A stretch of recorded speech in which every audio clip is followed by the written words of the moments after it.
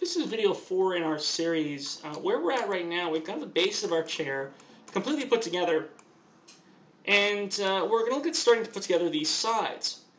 Now, one of the problems you're going to see here is that, based on what we've built, the front slat of my chair actually extends out a little bit further into the side than the back does, and this is what allows our armrest to sit on top of the front leg, but to the side of the back leg. But what I want to do here, this is the first thing I'm going to try and work with, is that I actually maybe want to pull this side piece out, extending out its width just a little bit further, and maybe even taking our two side pieces, selecting vertex for each one by right-clicking on each, select my vertices, I'll hold down Shift and select my vertices, and move these back just a little bit. I think now, based on what we have here, we might have a little bit more intuitive selection. If I take these and just maybe scale it out a little bit more, move it up just a little bit more, I think we're going to have something that works in place to anchor this chair correctly. Since my front legs are going to sit pretty much right out here to the side, and my back legs are going to sit behind. Well, to create the legs, I'm going to again create a new polygon cube. Now, it can be really hard to see where to position this cube if you're in the perspective view. But if you hit spacebar and go, for instance, to your top view, it can become a lot easier to see where to position it. I think that is a pretty good location right here. Same thing for scaling this up. I'll hit R to grab the scale tool, and I'll try and scale this upwards a little bit to make the correct proportions. But I don't really know if it's on the ground plane or not. I can't really check that until I go into the side view. And now I can take a look at that ground plane and make sure that my bottom leg of the chair is roughly there. And go into my vertex component mode and maybe move this up or down just a little bit, depending on what's needed in the end.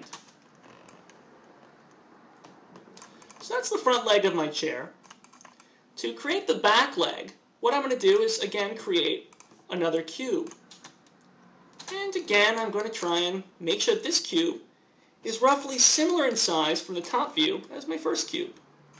That way I'm keeping my legs pretty close in size. So I was using the scale tool and the move tool. I'm going to go ahead and position this here right in back for this chair.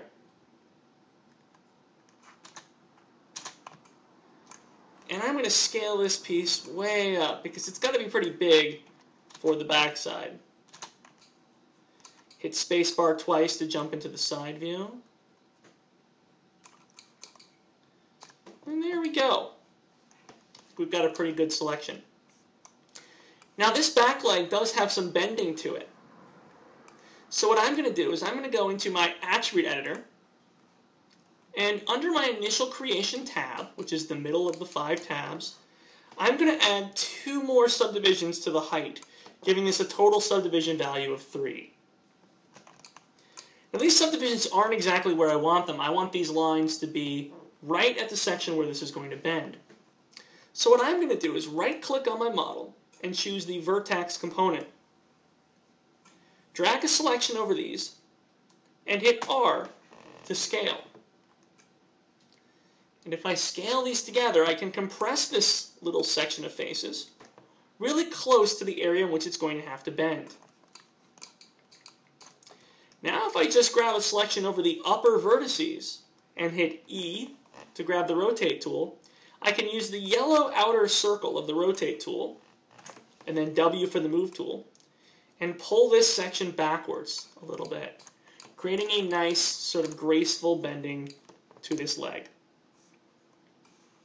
You'll notice as well that the leg actually bends backwards along the back section, so I'm going to want to taper that out. Also, my front legs and back legs seem to taper a little bit more towards the bottom. So let's see if we can get some more of that bending happening. I can select my bottom vertices and move them back. Let's move this section down a little bit more so it fits flush. And I can grab my scale tool and maybe scale this in just a little bit. With the front vertices, right-click on the object, choose Vertex Component Mode. I'll grab my Move tool, move this leg forward a little bit, hit R for scale, and scale it together just a little bit. I'll return to my perspective mode, and see I've got a pretty nicely created left side to the chair. I've just got to build an arm. Well, now's a really good time for me to save my scene again, so I'll just hit Save Scene. And let's go ahead and build my arm. This might be one of the more complex pieces that we actually create for this project. The arm curves in a rainbow shape. It also curves at the ends. So this means I'm going to have to create divisions along this cube in 2 directions. Well, let me first start out making yet another cube. And I'm going to move this one up roughly into place. I'll be able to see it right here inside the top view, probably a heck of a lot easier. So let me go ahead and scale this out. And I think this is a pretty good spot for us to start by just positioning this off to the side. In fact, you know what? Let me scale this down a little bit more so it's flatter. You'll notice still that I haven't yet entered component mode for this. Doing so would sort of invalidate my initial creation attributes. Well, what I do want to do now is add a couple of divisions for the width and the height. I can add, let's give it 3 divisions for the width, and let's give it, actually, we don't want height in this case. We're not going to round it out in this direction. We actually want depth. Let's try and give it 5 divisions for depth. Well, what I'm going to do is I'm going to go to my top view, and to round out the front and the back, I'm just going to take my middle vertices and push them back on the back and push them forward where they're forward, and now you get a nicely little rounded edge. That's the sort of edge that we're seeing back here. Now my big task, though, is to create the rainbow arch across the center. Well, what this is the fact that first the arm is going to go up, reaching its apex right about here, and then it's going to have to come back down. So I'm going to grab each of these vertices, moving them together as a group, dragging selections across them, and I'm going to move them down.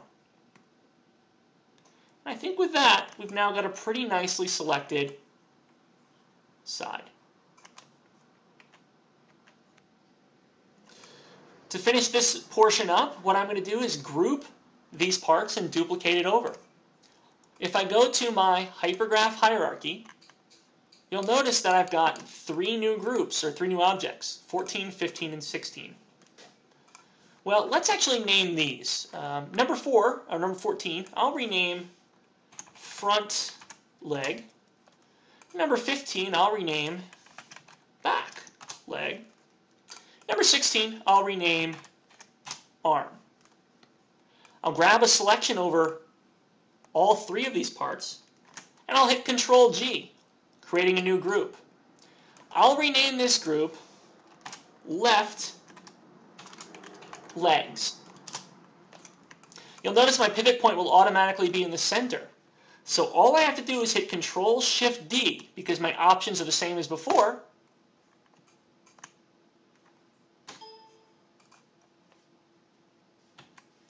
Sorry, that's going to break when I have Camtasia open. Duplicate Special will do it. And this will create left legs 1, which I can rename R legs, and each drag into my chair group. That will finish up this section. In the final video, we're going to take a look at creating the back of the chair.